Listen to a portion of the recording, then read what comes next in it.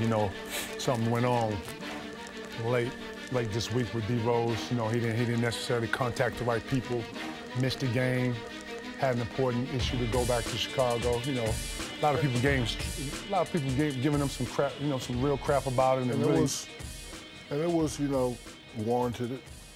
You know, in a professional workplace, when you're employed by somebody, right? I get it. You know, it's your responsibility to say, hey, you know, I'm having a family issue. I'm not going to make it here or there. He just didn't show up and, you know, put the Knicks in the bind. Knicks are already in the bind. You know? I always know when a team is in trouble when they say, okay, this guy used to run the team, but now give it to him. You know, they're saying, you know, it's Carmelo's team, but should they turn it over to Porzingis? Whenever the media start having that conversation, I know that there's something wrong with it. It's that organization. I mean, that's organization. That falls back on Phil. That falls back on management. You know, that shows no loyalty to, you know, to Melo. You know, you want to hear that, but you know, also, you know, the U.S. I mean, you know, the New York press can totally be manipulative. They make up stories. They throw stuff out there to get a reaction. You know, I just see, like, you know, first off, you know, to piggyback on what you said with D Rose, I just thought, you know, in times where when you have a system and you have structure where you can delegate stuff for yourself, you know, you can have, you know, I'm sure he has assistants and all of that. Now, I'm not condoning anything that he did, but when it comes to detrimental and something that's important to you, you know this, Shaq. Someone call you, tell you something wrong with your kid, you forget about everything.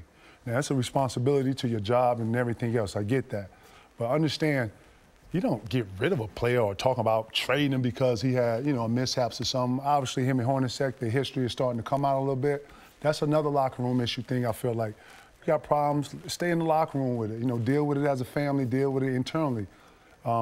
But yeah, I agree with you. I thought that he should have been a lot more professional with it. But at the same time, when it's something detrimental, you kind of black out. So I just want to get that perspective, you know. But I don't think you should trade him. He ain't that. Yeah, I don't think you should trade him. He's definitely not a problem. However, when you look at this team on paper, it's supposed to be a whole lot better. They should be a lot better. Think about it. Derrick Rose.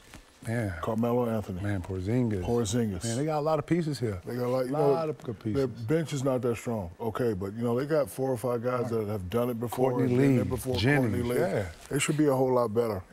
But something is definitely going to have to be done. I don't know, you know, who they're going to move or who they're going to start building the team around. But, you know, Derrick Rose was wrong, and hopefully he learned from this mistake. Because, again, in a professional setting, you got to work for somebody. You're right. And something happens, I got to call managers. I got to call employees. Or, you know, phone call, text, or something. Takes 2 seconds, right? 2 seconds. I got you. So, you know, but on a bigger issue, Phil needs to get the Knicks going. Or they need to figure that out because New York, I agree, deserves a champion. It deserves a winner. You Run understand? that triangle, Phil. Run that triangle, Phil. Do your thing. Shout to D Rose. Keep playing, D Rose. Keep doing your thing, bro. Right. Area 21, we in here.